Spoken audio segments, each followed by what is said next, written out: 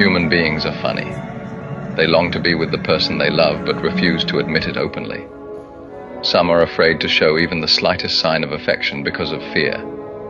Fear that their feelings may not be recognized or, even worse, returned. But one thing about human beings puzzles me the most: their conscious effort to be connected with the object of their affection, even if it kills them slowly within. We are never so defenseless against suffering as when we love, never so helplessly unhappy as when we have lost our loved object or its love. Most people do not really want love because love involves responsibility, and most people are frightened of responsibility. Whoever loves becomes humble. Those who love have, so to speak, pawned a part of their narcissism. Ultimately, love is vulnerability, and it's in that vulnerability that we find our truest selves.